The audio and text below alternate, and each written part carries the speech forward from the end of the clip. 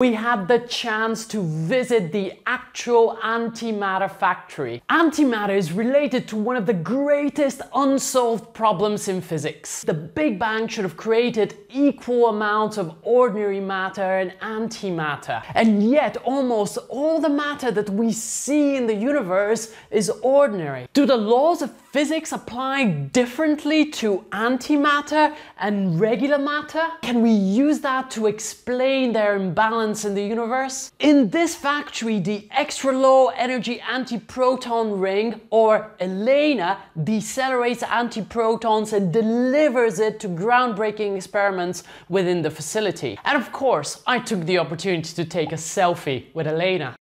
Some of those antiprotons are used to create antihydrogen, which consists of an antiproton and a positron. And in the G-bar experiment, which is currently underway, they're studying how they behave under the influence of gravity. They're literally dropping those of a distance of 20 centimeters. Will the antiprotons go up? Or will they go down? According to Einstein's equivalence principle, they should go down. However, we've never actually done this before, because anytime antimatter meets matter, annihilation occurs, making this experiment incredibly difficult to achieve. Just think how groundbreaking would it be if they were to actually go up, or if the physicists spot a variation of the gravitational acceleration for antimatter. In order to measure the gravitational acceleration accurately, the particles need to be slowed down to a speed of 1 meter per second. They're being cooled down to a temperature